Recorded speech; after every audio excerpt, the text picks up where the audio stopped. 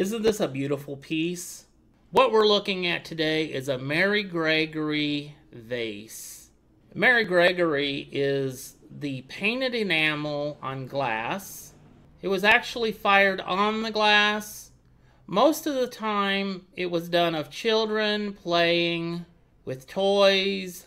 Always had the beautiful flowers and the leaves. Mary Gregory was produced back in the 1870s till 1939 in Europe. And then they started making it again in the United States after World War II, and it's still being made today.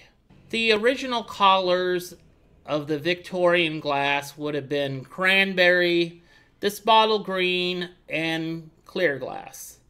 Some of the companies that produced this were the Jeaneate Company, the Westmoreland Company, and the Fenton Company. If we look at this piece, it is a very beautiful hand-painted enamel vase, and it's very good quality. Now, since I'm not very experienced in this style of glass, it's hard to know if this is an older piece or a newer piece. So I consider this a Mary Gregory style instead of calling it the original Mary Gregory. Overall, it's a very, very beautiful piece. Measures 7 inches tall by 3 inches in diameter.